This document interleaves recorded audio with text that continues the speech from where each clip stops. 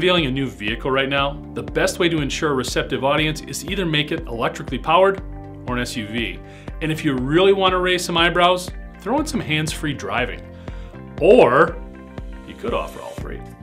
Chevrolet recently unveiled a first look at its 2021 Bolt, which it's dubbing an EUV, or electric utility vehicle.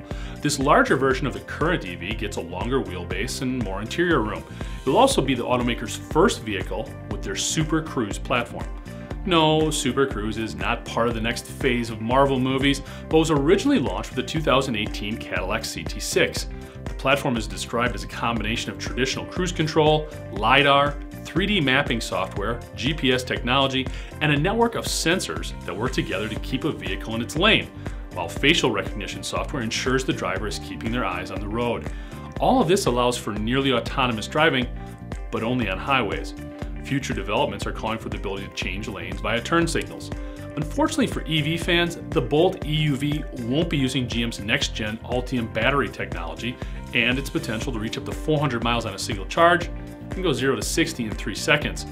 Specific underhood details are not yet available, but it's speculated that the vehicle will at least equal the current Bolt's 200 horsepower motor and driving range of 259 miles.